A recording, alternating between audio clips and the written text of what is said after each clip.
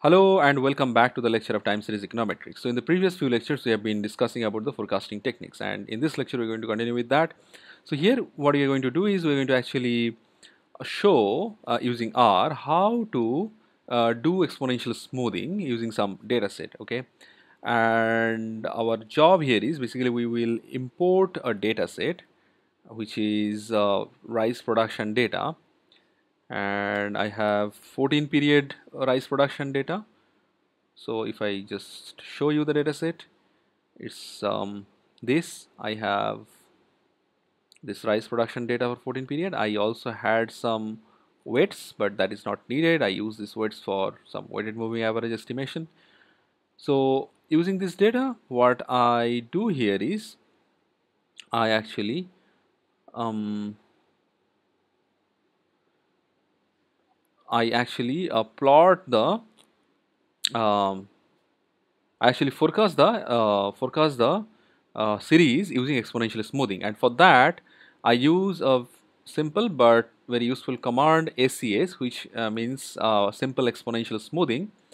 And for that I need to install some package. For to use ACS command, I need to install the forecast package. So let me do that, and I actually have the package installed in my system, so I don't need to do it again.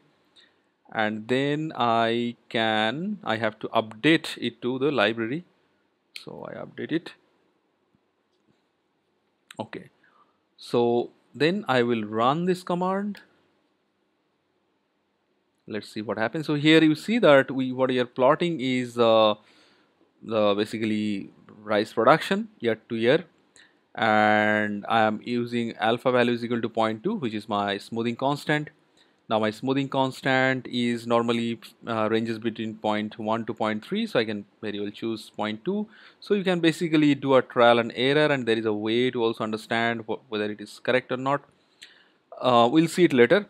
Here, okay, so once we have this, okay, so we have some warning message, but there is nothing to worry about. It basically tells that some other parameters we could have included, but no need. We just basically need to understand what are the basic components of an exponential smoothing and how it works. So let me then print the forecast values. Okay, let me print the forecast values, and here I get the forecast values. So let me show you how it looks like. So you will see that all the forecast values, say for 24 periods ahead, the forecast values it has taken,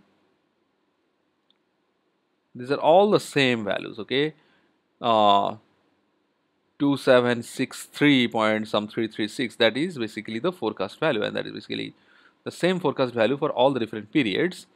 And there are a couple of more things, and I'm just going to explain this, but before that let me plot the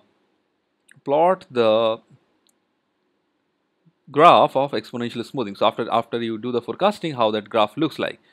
All right, and one more thing is we can sometime include like the base level is 0 equal to null. If you do it, it's good. Otherwise, it will automatically assume that S0 is null. So you will see that there is no difference between these two command line. They're basically the same. So the important part is basically to plot the graph for for the for the forecasting using exponential smoothing. Okay, so that's the command plot exponential, plot. Yeah, basically my I take the whole equation for exponential smoothing and I plot it, and I define the main, which is the main text, and I define my x level and y level. Okay. So let me just run this and let us see what happens. It's actually, what is it? Something is wrong. Plot. Just a second. Plot x. Okay, I shouldn't have. This. Okay, I shouldn't have this. Okay, now it should be fine. Okay. So actually, I plotted it already. So yeah, let me just actually delete this, and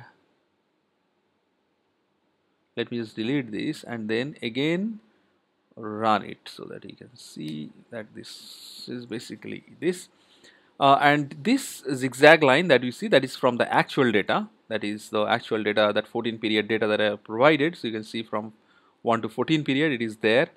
And then the blue line, the horizontal blue line, basically is the forecast value, which is the value we have already seen, some 2763, right, 0.336. So that's the value. We will have constant value across the blue line. And the reason behind having this constant value is that when we are exponential smoothing is simply just like a moving average method, right? Simple moving average to weighted average method. Moving average method and exponential smoothing is a type of weighted moving average method. And we remember that when we plot a simple moving average or weighted moving average, we basically do not have any trend or seasonality in the plotted data, and exactly that is what we see here. We are basically getting a level here, right? We basically get a level, and this level values are constant. The value that we get is constant. Now there are two more things. One is that there is a deep gray zone and there is a light gray zone. So what these are basically, these are the confidence intervals, and these confidence intervals, you have 80% confidence interval, and where you have a value, basically the lower um, um, control line or lower limit, and there is an upper control line or upper limit. And then similarly you have a 95% confidence interval. So you have both this control lines are drawn on both sides of the blue line. So 80% would be the wider one, and the 95% would be the narrower one, right? So that's what basically the that is basically how the exponential smoothing forecasting values are being plotted. And I have added a material here, and this material is really good. This is otexts.com. It has provided pretty much in detail about these techniques and codes, so I would recommend you to actually look into that. So with this I end this lecture here. In the next we are going to see some interesting cases where I have trend, seasonality in the data, and still I do plot the exponential smoothing.